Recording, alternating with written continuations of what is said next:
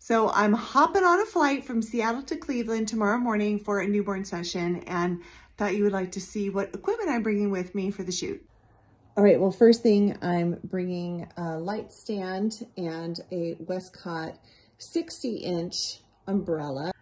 For my light, I'm going to be bringing my FJ80. I'm bringing a little adapter to be able to attach my flash to my light stand so I can shoot with it off camera. I've got my Westcott trigger so my camera can talk to my light. And of course, I have my Sekonic light meter because I wouldn't leave home without it. And I'll be sure to share some behind the scenes so you can see it all set up and working in my client's home in Cleveland.